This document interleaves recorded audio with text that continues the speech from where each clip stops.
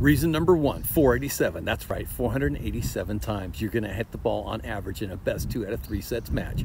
Compare that to what you would do in other sports. In baseball, you might contact the ball 12 times, including foul tips.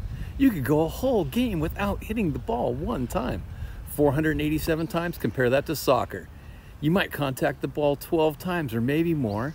In basketball, 20 or 30 times, maybe more if you're a point guard. Football, your position is that you don't even touch the ball at all, or you might get it 30 times in a game if you're a running back.